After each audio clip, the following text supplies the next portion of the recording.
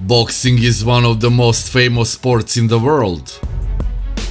Some of the most recognized athletes are boxers like Muhammad Ali, Floyd Mayweather and Mike Tyson. They have become legends in the sports world. Boxing is aptly dubbed the sweet science, but professional boxing's greatest bouts aren't always defined by strategical brilliance. From blistering slugfests to unforgettable triumphs of will, the matches on this list encompass all the qualities that make the ring game great. I would have beaten him earlier. There have been many excellent boxing matches that have taken place in the past. Round 10 continues after the bell. These bouts have been about leaving it all out on the ring, incredible knockouts, iconic moments, and fighters showing heart for the sport. It is in some way quite disturbing how much as boxing fans enjoy the sight of two fighters going to hell and back, brutally beating the living daylights out of one another. A lonely and unforgiving sport where respect is earned in the most savage way, boxing has offered an infinite list of great nights entertainment. And here we take a look at first part of our new series.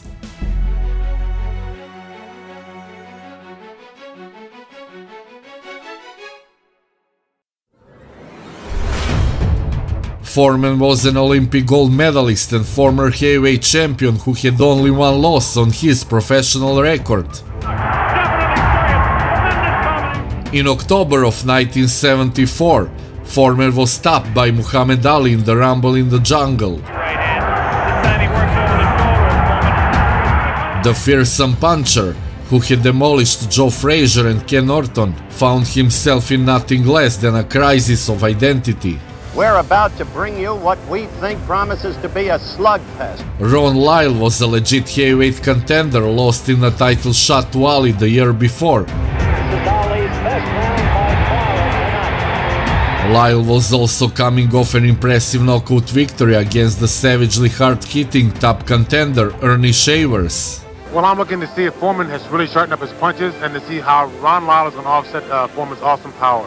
With 20 seconds remaining in the opening round, Lyle landing a crunching right hand that thudded home on Foreman's jaw. A good right by Lyle, and he's got Foreman in trouble.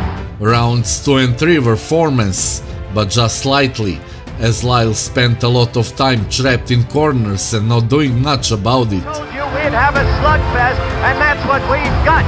The fourth round was named the sixth most exciting round in boxing history by The Ring in 2001. Second round, in our truck, Lyle all over. Lyle first knocked Foreman down with a devastating right and then went in for the kill, only to then find himself on the deck after a brutal right from Foreman. Caught him with a good left. Now, George, now! The two swung furiously at each other for the rest of the round, and Foreman was down again after a tremendous left from Lyle. Foreman goes down. Early in the fifth, Foreman had to survive more intensive punishment from Lyle, but then ended the fight in an almost cruel manner after maneuvering Lyle into the ropes. It was brutal, it was merciless, and it was exhilarating.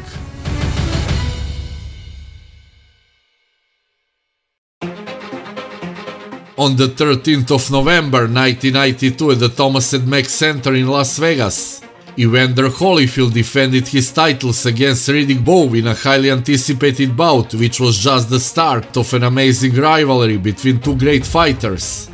Someone being so dirty. So you see Holyfield going down in this round, and Bowe stuns him with an uppercut.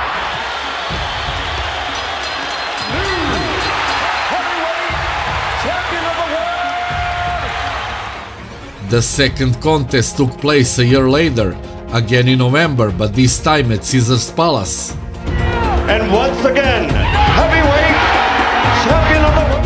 Holyfield has lost his titles in a shocking majority points defeat to Michael Moorer in April 1994.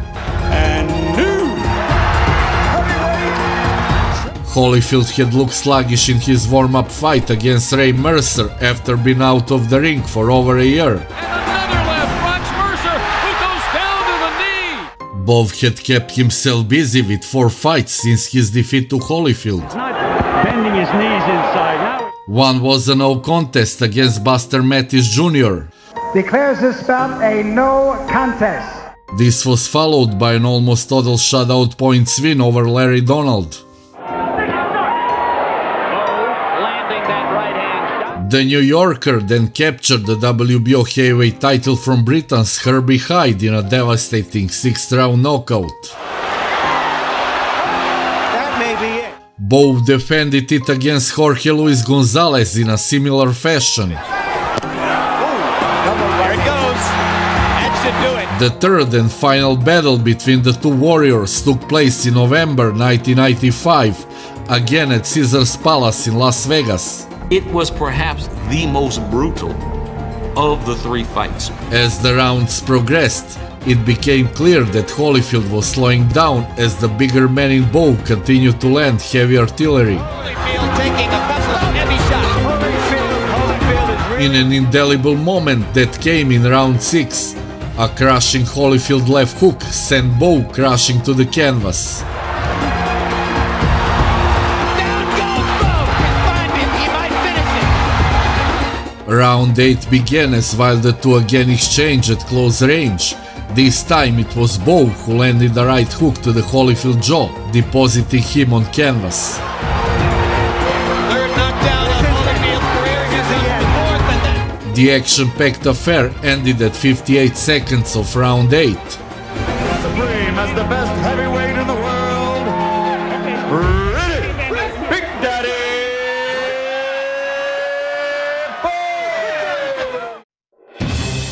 Michael Moore and Bert Cooper were at different stages of their careers when they clashed for the vacant and rather dubious WBO world title and gave fight fans one of the all-time great brawls in heavyweight history.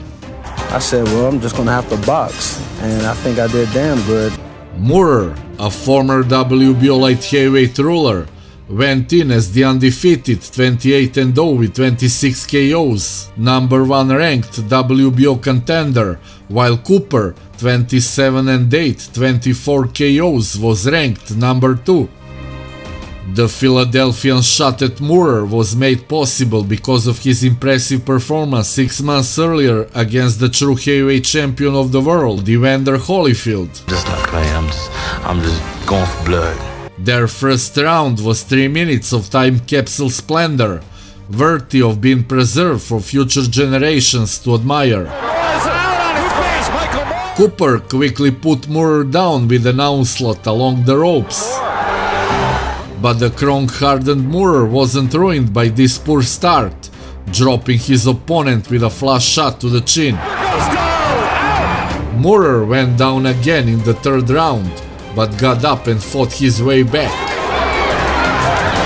Cooper started the 5th by cornering Moore as he continued to swing away, but Moore seized his opportunity, coming out of the corner to assemble a gorgeous combination that ended in a right uppercut to Cooper's undefended chin.